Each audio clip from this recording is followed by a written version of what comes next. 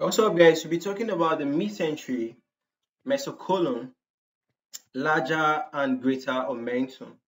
Okay, so basically this is it. This is a greater omentum. This is a lesser omentum, and the mesenteries are actually like what is holding the intestines, okay, to the posterior abdominal wall, okay, and this is a mesocolon too, okay.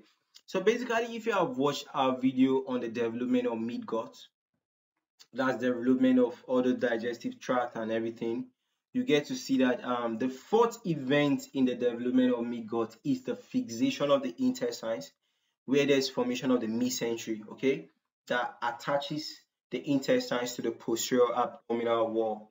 Okay, so our lecture today is mesentery, mesocolon, larger and greater omentum.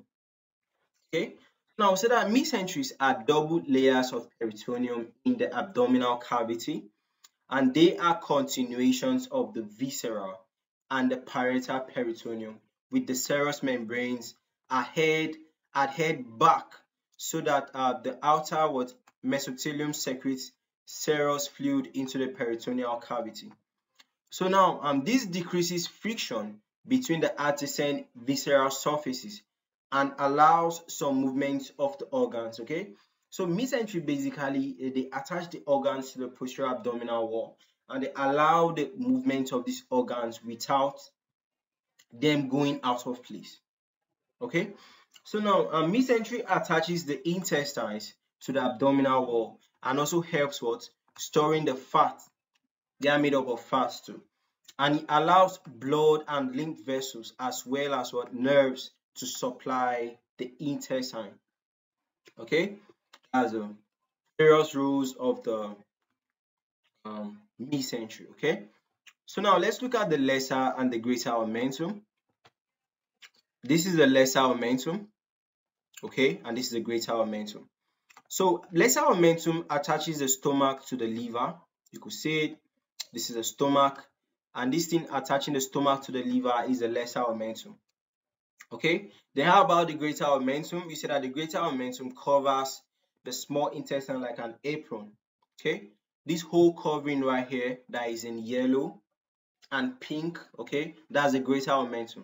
And the apron is like what a cook wears to cover the front. Okay, so now the greater omentum is covering the front of the intestines and everything. Okay, so that's it. And let's talk about an overview of the mesentery and the mesocolon again. The mesentery, we say that mesentery of the small intestine holds many blood vessels, and it attaches the small intestine to the posterior abdominal wall. Then how about the mesocolon?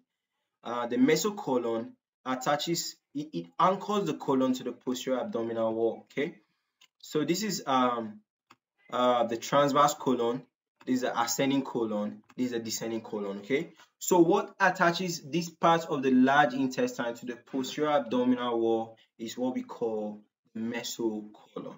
Okay, so I hope it was a short lecture, but I hope it was very good.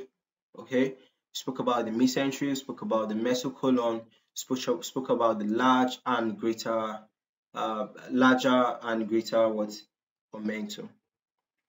Okay, see you guys in the next bye for now.